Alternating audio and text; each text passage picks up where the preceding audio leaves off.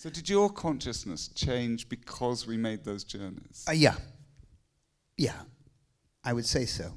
I mean, it was absolutely fundamental. I'd never been to a rainforest like that before. I got a sense of the Amazon, even though, as we know, it was quite short. It was going to be very short until they insisted that we stayed a few more days, because time has a very different sense there. You know, you'll get up and then there's breakfast, but then there's what? I don't know. We just sort of hung about. There was no, you know, and then we would do something else, and then we would do something else, but there was no, everything flowed one thing into the next and the next and the next. But I think the key thing is that for certainly the people in the Amazon beaming, I think what he arrives at is that there is this flow in and out of them, so that under those circumstances, there is a fundamentally different attitude to things like death.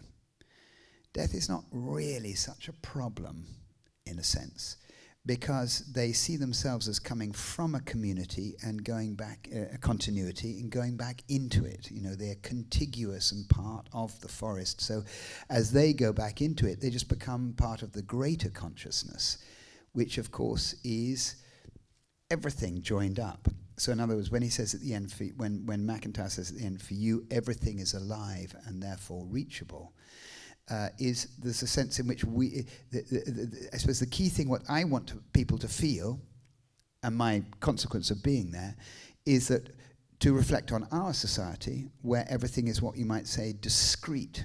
It is separate. We separate everything into different objects, different things, different moments. You know, this is this and that is that. You know, we are, since the Greeks, a fundamentally dualistic society, yes and no, black and white. That is separate from that. You're separate from me. And of course that has become the language as well of oppression now. So that, you know, you're these people and you're that people.